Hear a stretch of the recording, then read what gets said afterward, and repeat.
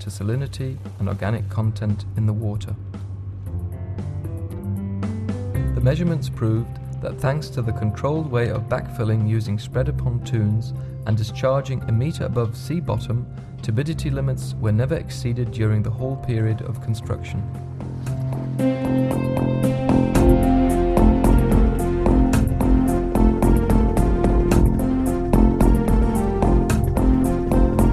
Once the pipe-lay barge Castoro 10 reached deeper waters behind the so-called Boddenrandschwelle, the barrier closing off the Greifswalder Bodden from the Baltic Sea, a second lay barge, the Castoro 6, would pick up the pipes placed on the seabed by Castoro 10 and continue pipeline installation in larger water depths.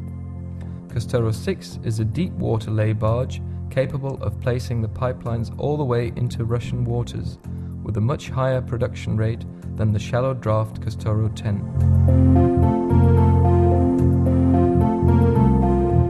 Castoro 6 started placing the western pipeline continuing towards Finnish waters, whilst Castoro 10 was still placing the eastern pipeline up to the agreed laydown point.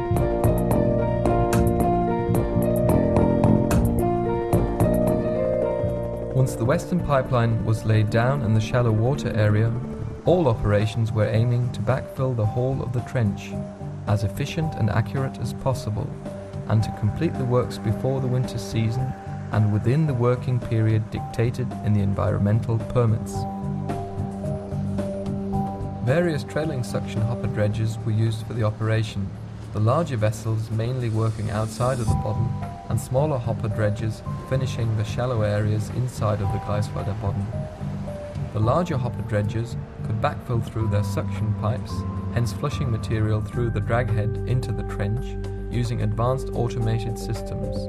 This led to very accurate backfill results for both the coarse and general backfill layers. By the end of November 2010, the backfilling of the trench was finished according to the client's specifications.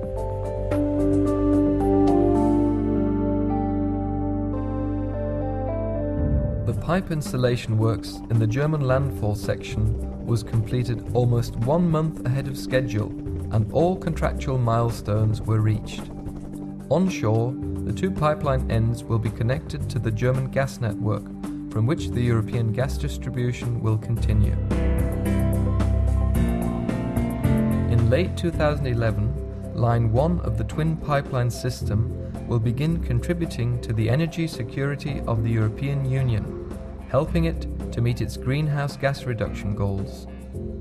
When fully operational in late 2012, the 2 lines will supply 55 billion cubic meters of Russian gas a year to the European Union for at least 50 years.